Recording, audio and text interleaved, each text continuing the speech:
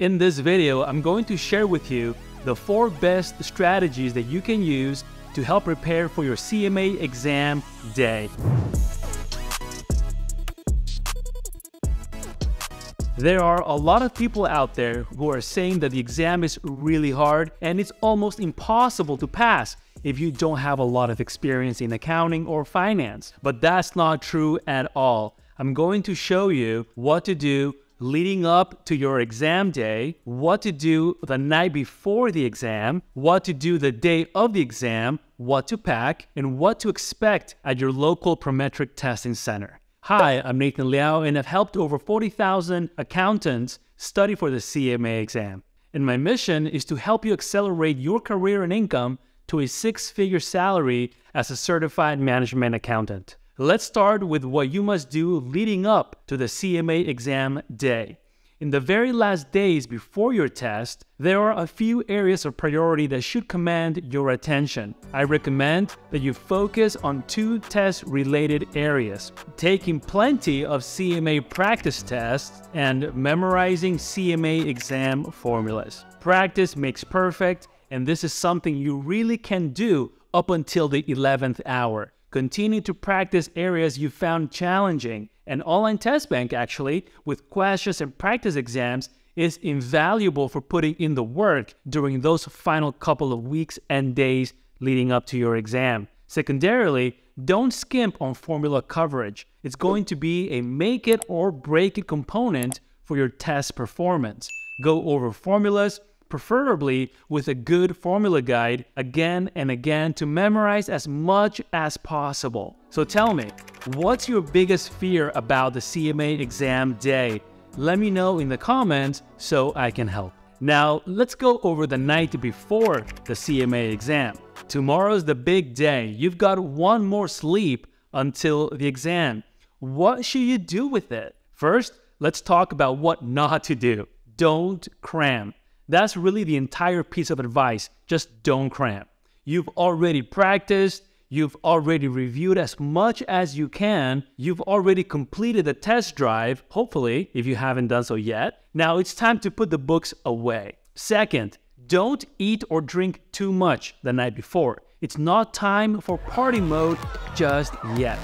There are all kinds of expert recommended nutrition tips to boost mental clarity and energy during a test. But a good rule of thumb is just to not overdo it. Don't eat too much or drink alcohol the night before your exam. Excess food or liquid consumption could impact your sleep that night, and not to mention your digestion the next day, so try to keep it light. And avoid any alcohol, as it can definitely affect sleep and your ability to perform well on the exam. Third, don't overthink or don't worry too much. Yes, exams are stressful, especially ones with stakes as high as the CMA exam, because it's easy to start worrying about what might happen if you fail or suddenly forget everything you've learned. Let me remind you, at this point in the game, you've studied hard, you've focused, you've sacrificed. As long as you trust your resources and put in the time, you'll be ready, trust me.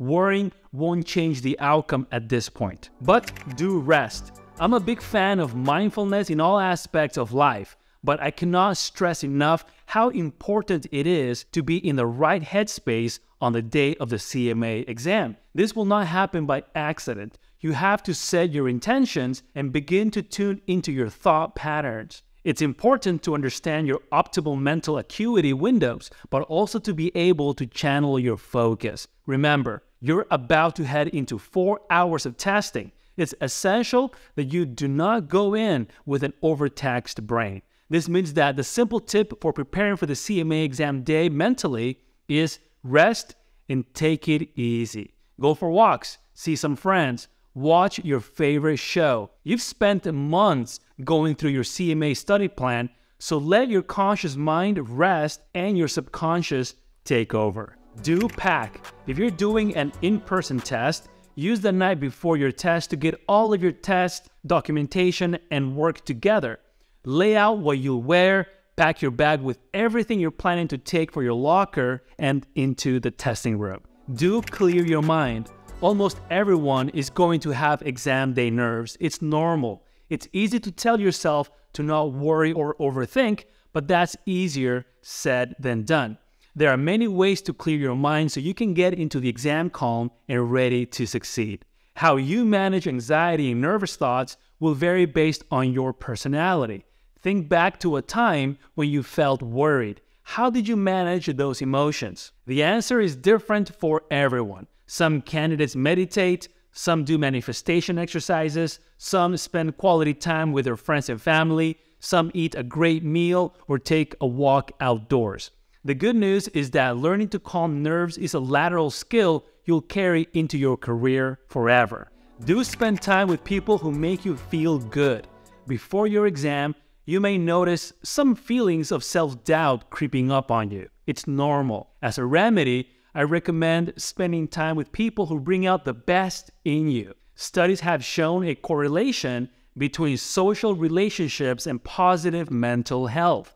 So, if your mom is your biggest fan, give her a call. If your spouse gives you great pep talks, now's the perfect time to ask for one.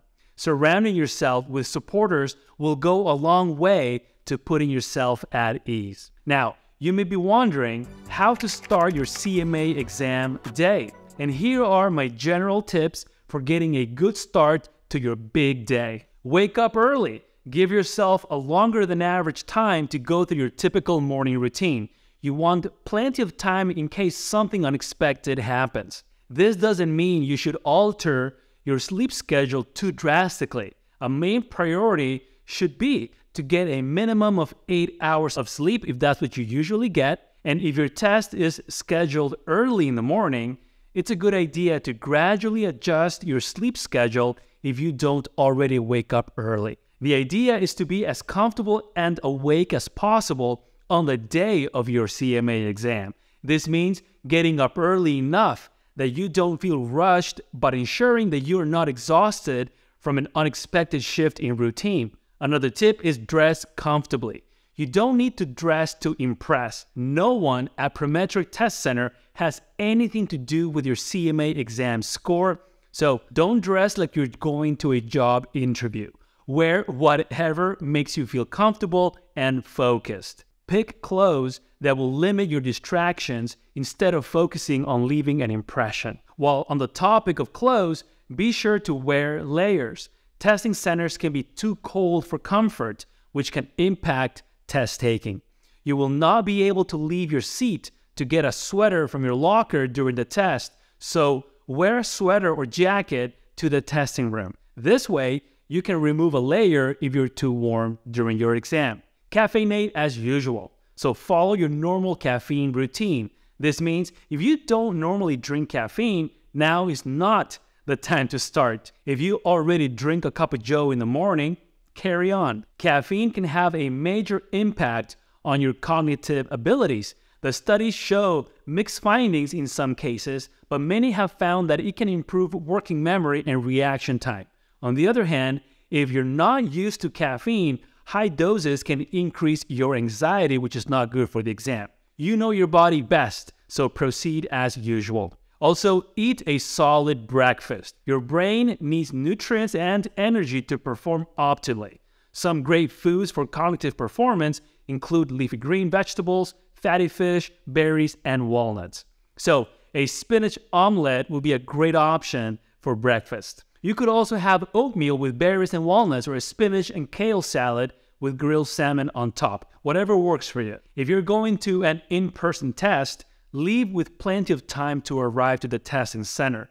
You'll have tested the route by now, I hope, but may not have accounted for time of day traffic, and plus, unexpected things can happen on the road every day. The stress can have a major impact on cognitive performance, so it's important to take every necessary precaution to prevent feeling stressed out on exam day. Finally, once you've arrived at your testing center, take a few minutes to center yourself.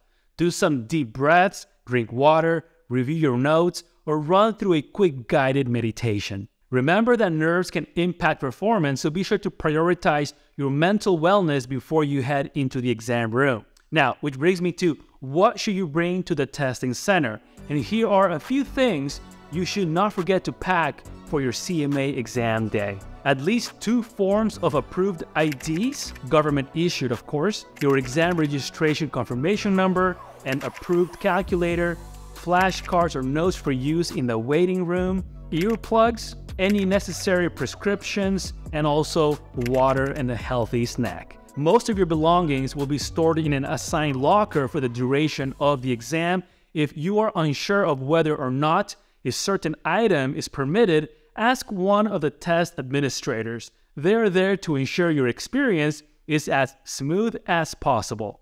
One of the bonuses offered with the CMA Exam Academy 16-week accelerator program is the opportunity to experience a real-life exam day during a Prometric test drive. If you have any uncertainties about what to bring or what to expect, this is a great way to have your questions answered in advance of the big day. One skill that can help you ace the exam on the first attempt is speed reading, and I have some great tips to help you with that. And if you need resources to help you pass the exam, download my free exam cheat sheet in PDF format. It's packed with the 9 best tactics that will help you pass the exam on the first attempt, in addition to everything I've shared with you today. The download link is in the show notes below.